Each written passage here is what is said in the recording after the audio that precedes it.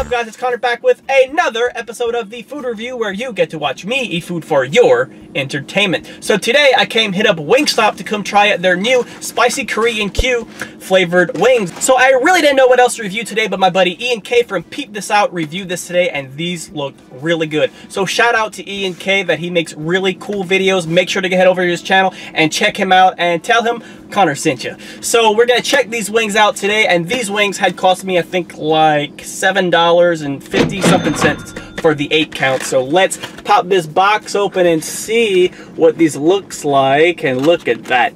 Those look really good. I got the bones this time because last time I went to Buffalo and I got the boneless wings and everybody complained they're not really wings, they're just chicken strips, which, you know, you're right.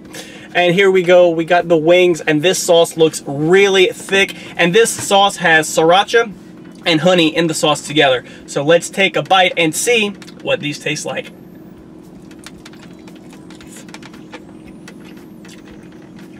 Not super spicy. I can handle the heat. Now, like I've said in the past before, I'm not the biggest fan of spicy foods, but this is just the right amount of heat. It's not overbearingly spicy that it kind of like tingles your lips a little bit, and then the spice just lingers there, but it's not overly spicy. It tastes really good. You definitely get the kick from the sriracha, you get the sweetness from the honey, and then the skin on the outside is perfectly crisp, and the chicken is nice and juicy on the inside. I mean, they're WingStop, they better make good wings, and they do. They make some good wings. Really good wings. Good wings right here. If you haven't tried these, you're definitely missing out. So WingStop, I'll be giving your Korean Spicy Q wings a solid 9 out of 10. That the chicken is cooked perfectly, nice and juicy, crunchy chicken, and then that sauce, nice combination of spicy and sweet.